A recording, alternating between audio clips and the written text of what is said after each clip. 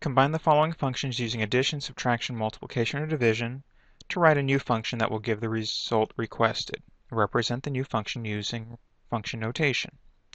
C of W is the number of cars traded in during week W of the Cash for Clunkers program. A of W is the average rebate in dollars earned per car during week W of the Cash for Clunkers program.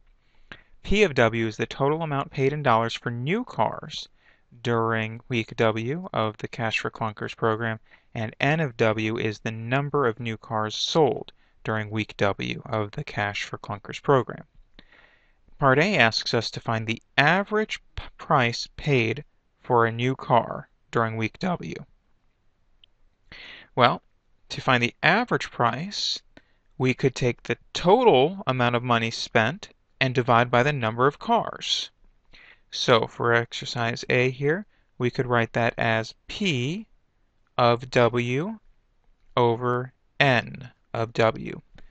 Now, another notation for that is this, P over N of W.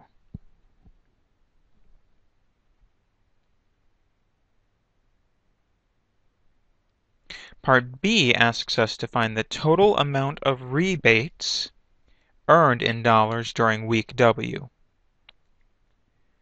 Well, the rebates, we have an average rebate that was earned per car, and we know the number of cars traded in. So if we take the number of cars and multiply it by the average rebate, that would give us the total amount of rebates.